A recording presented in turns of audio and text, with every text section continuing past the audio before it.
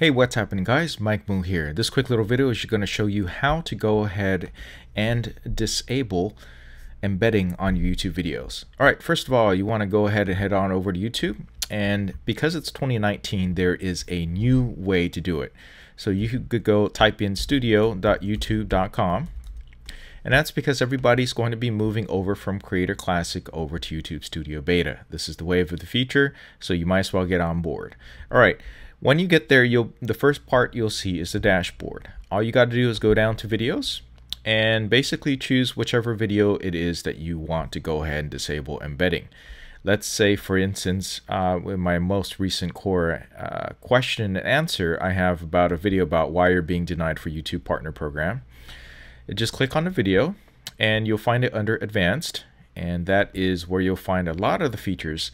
If you were trying to do this earlier in 2019, this might not have been enabled, but right now it is May 2019 and you can go ahead and do this.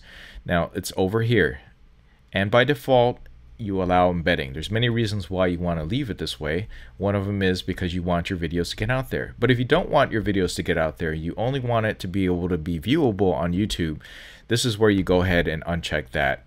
And then make sure that you click on save. Make sure it's completely saved, and then it will disable it from being shown anywhere outside of YouTube.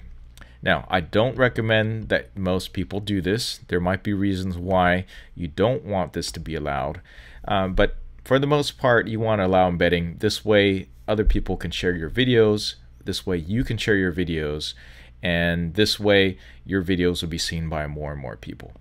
Alright, that's it for this quick little tutorial. Hope this was useful to you. Please give it a like, subscribe for more. If you have any other questions, feel free to comment down below. You can also find me on my other social media platforms. Thanks for watching.